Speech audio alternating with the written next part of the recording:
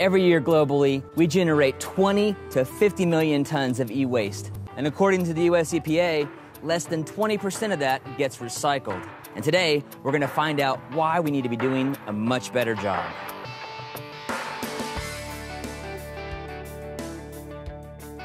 One compelling reason is that 70% of the toxic materials in our landfill are comprised of e-waste.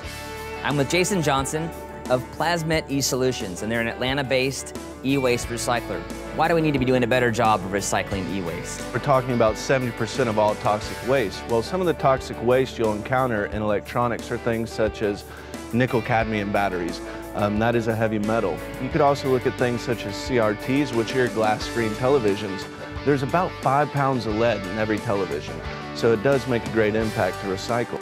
So we're here at the CHARM facility in Atlanta, the Center for Hard to Recycle Materials, and this is just one location where you have a public drop-off that you come and collect. CHARM is an excellent example of who we've partnered with to collect these materials. Some other examples would be like your local cities. We work with the city of Roswell, Smyrna, also keep North Fulton beautiful, and Peachtree City. And so we hope to continue to partner with local cities so that we can recoup these electronics and keep them out of our community and our landfills. But we're actually going to head over to your facility now and take a look behind the scenes at what happens to all these materials after they're collected. So the staging floor is the first stop in your process for the e-waste. What happens here? What we're looking for is materials that we either have to hand dismantle to remove things such as batteries like our PCs, and we might also remove the hard drive in case someone wants to witness destruction. Also, on this side of the warehouse, we have our copiers, and what we do with these is we're going to remove the toner before we shred them. And that is a big pile. What is all this? This is our e-waste that's ready for shredding. We brought it over here and we wanted to go through the material and make sure there's none of those items that we cannot shred, such as LCD TVs, glass screen TVs, or batteries. So the next step, of course, is the shredder. Let's go take a look. At this point, we've sorted all the material, and that pile of material, we bring it over here for our mechanical separation. Our first shredder does all the cutting, the heavy lifting of the operation. From there, you're going to have 2 separate lines. One handles ferrous materials such as steel or anything with iron content, and the other line is going to handle things that are non-ferrous, which has aluminum, copper, plastic, and any other things you may find in electronics. So we're here on the output side of the shred line. A magnet is pulling the ferrous materials out.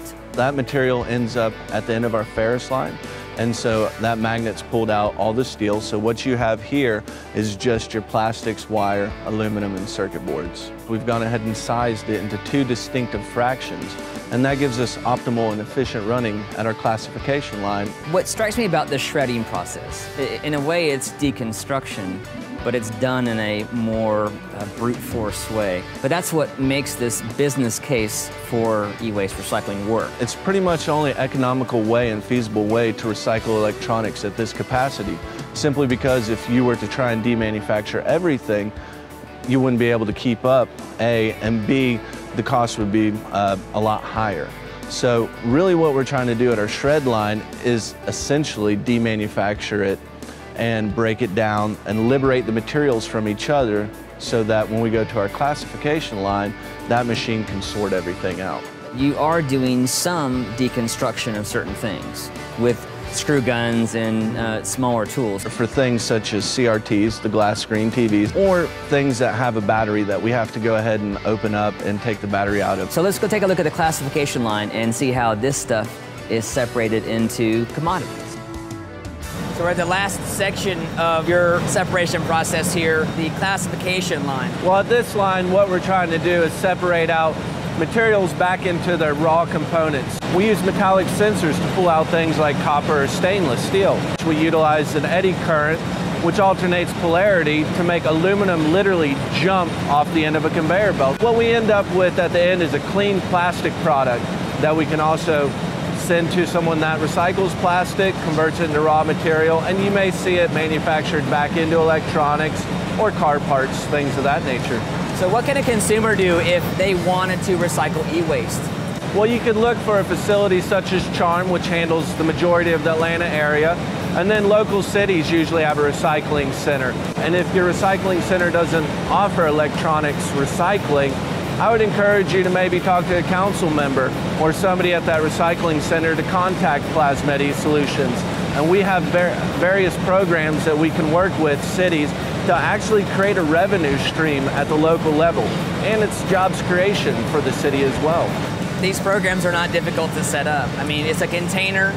You just got to have the space for it and a little extra know-how how to manage these materials until you all come pick them up. When we run our weekly routes, we can combine you in that route and come by and just pick up the electronics. It's very simple. I think if we look at the quantity of e-waste that we're dealing with and the fact that that's growing, I think we got to look at two sources of blame here.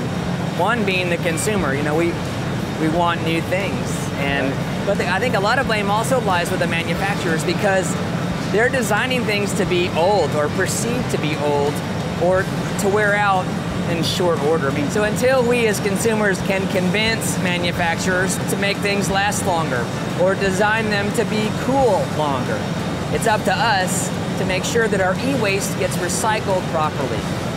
Recycling your e-waste, that's just another easy way to be green. As always, our challenge to you, put your green on one leg at a time. Join the community by subscribing to our YouTube channel and help spread the green by liking our videos and sharing with your friends. Greenshorts.com, that's shorts with a Z.